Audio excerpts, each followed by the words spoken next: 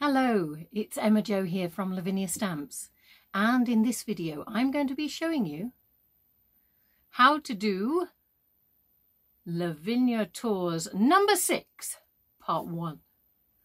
And for this one we have called it a Hootenanny. So a Hootenanny is not something that only comes out at New Year, but from what I've discovered, it is a meeting of people having a bit of a party with some folk music and fun. So we'll go with that. It's probably not exactly that, but it's as close as we're going to get today.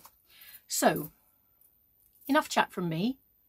Come with me and let me show you what we're going to be up to today. So we've got 4 delicious backgrounds using Dinkles, and look at the textures you get with them. They're absolutely stunning, and those colours are super bright and vibrant. Today I'm going to be showing you how to make some superb backgrounds using Dinkles and needle tip bottles. Might be a little bit of elements along the way too, but we get some fab effects, and it's all about creating an atmosphere without necessarily having to do all that work of detail. You know, you can create, in this case, the idea of a forest without there being too many leaves and too many trees. Well, you'll see what I mean in a minute. Anyway, come with me and let me show you how it's done.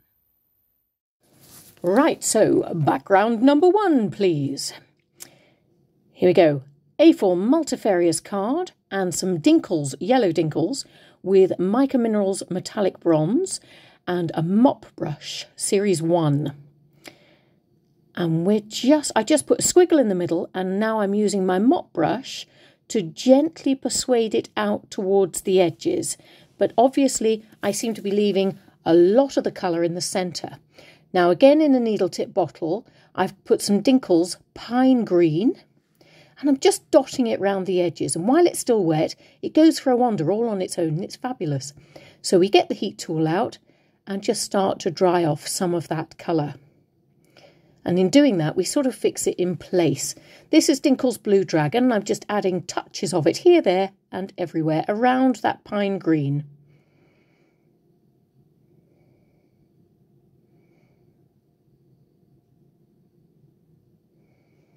And just adding a few more dots. So pick up your mop brush. And once you've dried a little bit of it in place, we just start moving it around with some of our water and creating this extra textured edge around the outside of what we already had. And flick it. Flick the bits that are on your brush into the centre, because none of it gets wasted. And we're just going to dry each stage off. We're layering this colour on top of each other. And the effects are just delicious.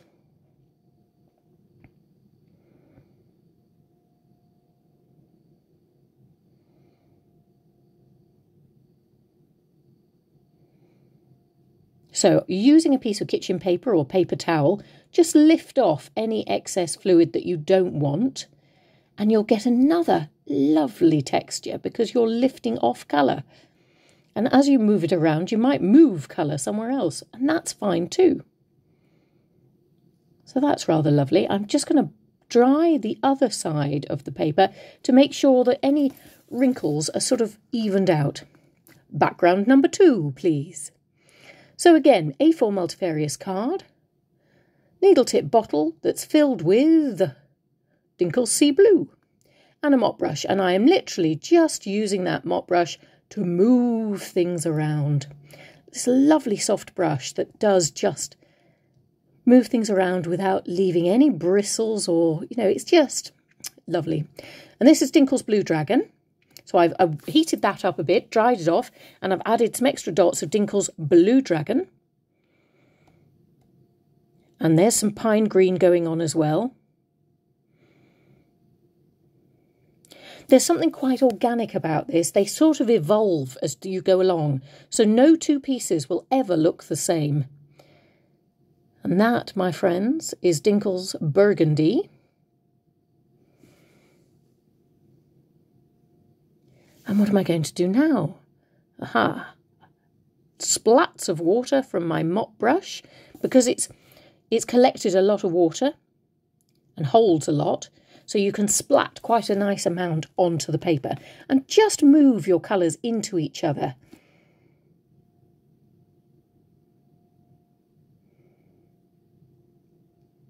And dry some of that fluid.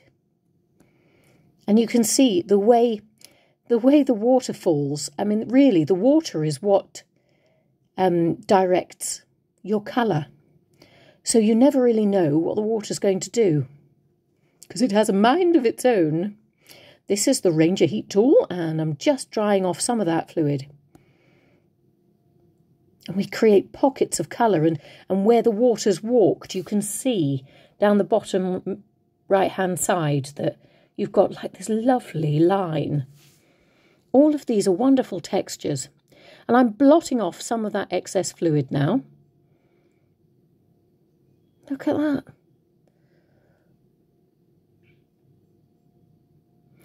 So now I've got my Elements Ink truffle with a size 9 stencil brush, and I'm going around the outside, you know, those white edges. And just by adding colour to those edges, it changes the look of the whole piece again. So I'm not stressing about, you know, beautiful blending, because this isn't that sort of thing. I don't mind the occasional blots of darker colour, because that will all make sense in the end. Honestly, it will.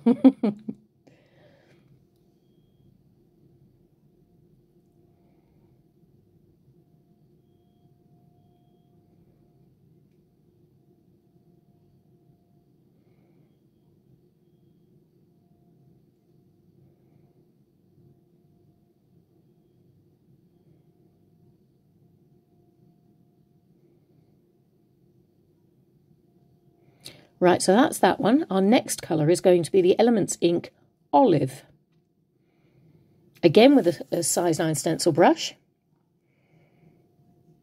And I'm just going inside the truffle and over some of that lovely Dinkles work that we've just done. And to make sure that your brush is completely covered, just pop your stencil brush into the top, into the lid, move it around a bit, and it does sort of help it to create this lovely blended look. There we go. I'm liking it already.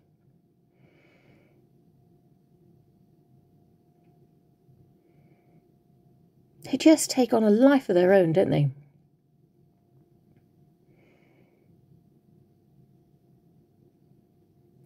What's lovely about working with Dinkles like this is that, you know, there is no right or wrong. You're going to create something that is textured in some way. Just keep your water moving, keep creating paths, and keep blotting the colour off. And if you don't like it, you just keep building the colour up until you do. And eventually, you'll find something that you like the look of.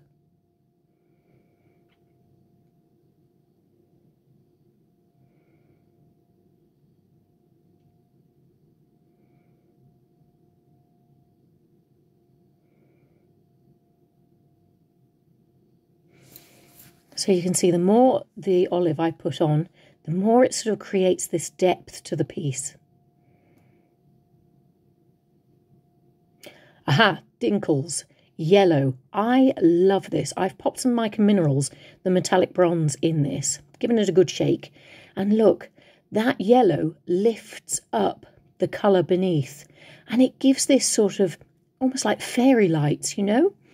Like those, there are little sprites within that textured background. Little tiny lights hidden in perhaps the undergrowth or whatever this could be. Or the trees. Let's go with trees. Let's add it to the journal. So open up your next page. I'm using a Lavinia journal and it's the smooth variety. You can see that an A4 page is too large really for what we're doing, but that doesn't matter anyway because, yep, you guessed it, I'm going to rip it. Now the idea for this is that I'm creating a passage through something. So I don't really want all of that page covered anyway. I want a gap in the centre, which is why I've ripped it in two. I'm ripping this, just think of ripping a wiggly line. And I love doing those because it usually means no one will know if you've mucked it up. If you do a straight line, I always think, you're setting yourself up for a bit of a fail there. I certainly can't rip in a straight line. There we go. So that's my centre, my uncovered centre. Just line it up, fold over when it gets to the edge so that you can cut it to size. Now you can see I'm bending it at the bottom there. I'm bending it there. And knocking the camera as well, which is quite a feat really. And cutting that to size. Next step is bippity-boppity glue. And I'm just, this nozzle is great for getting the glue where you want it to go. And then I just use my finger, or nature's spatula as we call it, to just give it a more thorough covering. Turn it over, glue it down. Now this will overhang at the bottom, but we will sort that out afterwards. Again, bibbidi-bobbidi glue.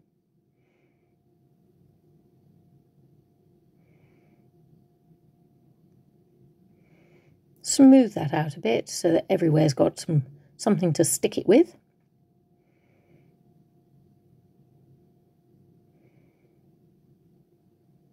Good, good.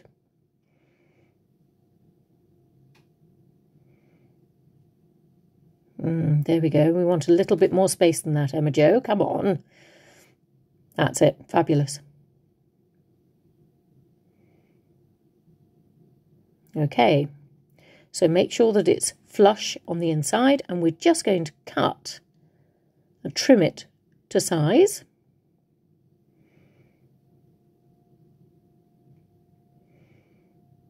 And look at that. Aha! So that was the background we did at the beginning. And I'm just ripping this too. Around the coloured edges. So you can see no straight line is in sight. There's a lot of wiggly lines going on. Take this slowly. If you're thinking, oh, I don't like ripping, fine, use a guillotine, do a straight line, that's fine. But if you're having a go at doing the ripping, just remember that you're ripping only really 3 sides of it, and you want it to be as close to the A4 size as possible, but with a bit of a wiggle in it.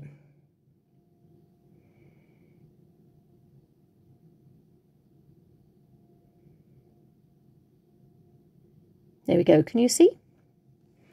Might even still be a bit large for that page, but get it as close as you can. Now off camera, there we go, thank you. That was much better. I've folded it. Now I've got a metal ruler, which I find very handy.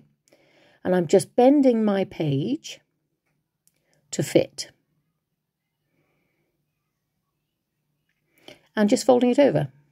And then I'm bending that over towards the underside, because that is basically going to be the flap that I will glue. There we go. So it'll open like that. So the yellow is going to be on the underside, yeah? So it's the plain bit that we'll be showing. Background number 3, please. So we've already got one side. So let's just finish that off. That white bit there, I don't like it. So we're just going to give it a bit of colour, so hopefully it might blend in a bit more. Don't get me wrong, we'll do a lot of work on it, but let's just give it a head start. And just dry that colour off. Next thing you do is turn it over, making sure that you've got a clean mat because you don't want to muck up anything you've already done. And we're just using our Dinkles again. And that was Blue Dragon. This is Burgundy.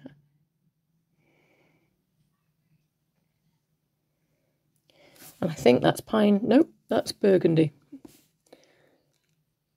So we've got Dinkles Sea Blue. I see. Dinkles Burgundy. There's a bit of Blue Dragon in there as well, I think. Super.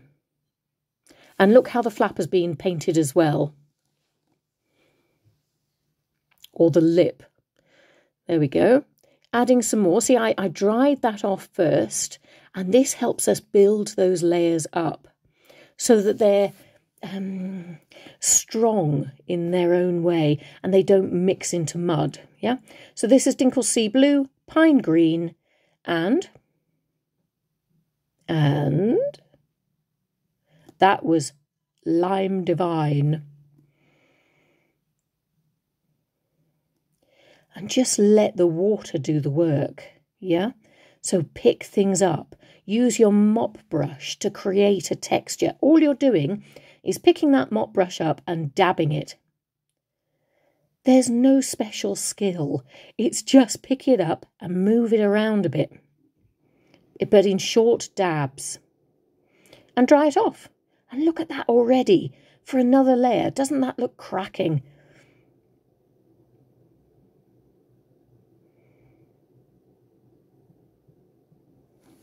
So I've got my trusty kitchen paper and I'm taking some of the extra fluid off and using some Dinkles yellow with Mica Minerals metallic bronze and dotting that about a bit. And what I love about this is if you leave it on there for a little while, dry it into position and then lift it off. Look at that. It's amazing. And when you see this yourself, and you're doing this and you can see the sparkles as well, you will just be so happy. So that's side one. And the other side was side two. So that side two is the one that's going to be face up. So you can see how it sort of works with the one on the left-hand side. Yeah? Super.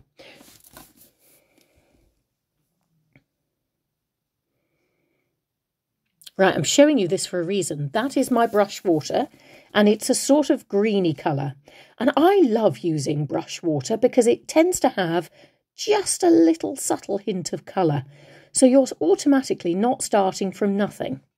Anyway, so this is Dinkles Pine Green, again in my needle tip bottles. They give you so much control over your colour. It's just changed the way I work. This is Lime Divine, and Blue Dragon.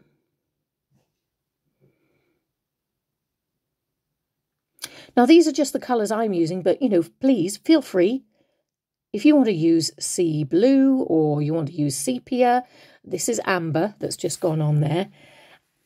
Just use whichever colours you fancy. Or you have. So that's my first layer. Drying that off. And because it was on a wet background, look how it's just gone spreading out, just like a watercolour would. It's lovely.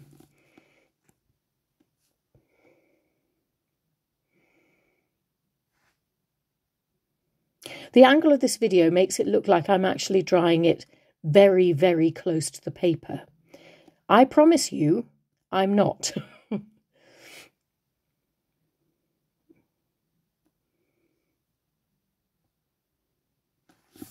So lifting off any excess fluid there that you don't want there with your paper towel. Okay, and once you've got it to the point that you're happy and you can stop drying, then we can move on. Don't forget to try the other side.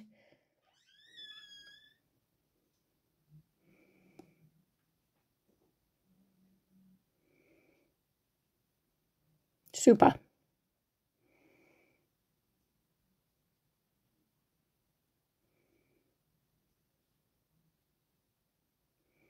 Right, what are we up to? So this is more, another layer. So there's your Dinkles Pine Green, just dotted about the place.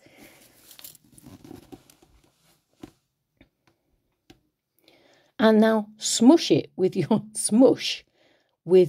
mop brush. And you can see that in doing that, you've built up another layer on top of that first layer of colour. This is your sepia. Again, going around the outside. It's sort of mimicking what we did with the elements and the truffle and the olive. And that was the blue dragon. But look at those colours. They're gorgeous. But can you see how the layers have built up? And there goes that yellow. And we're smushing it. But look at how vibrant that yellow is.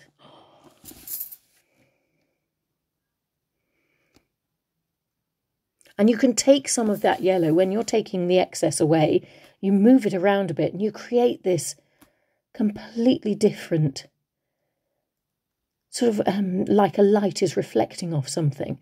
So I've just added more yellow here, there and everywhere, because these little dots, I think they just look magical. Look. They're like little orbs of light. Stunners they are. Little stunners. Into the journal. So that's that page we did. And there's that other page we did. And we're just gluing them together now. So get your bibbidi-bobbidi glue.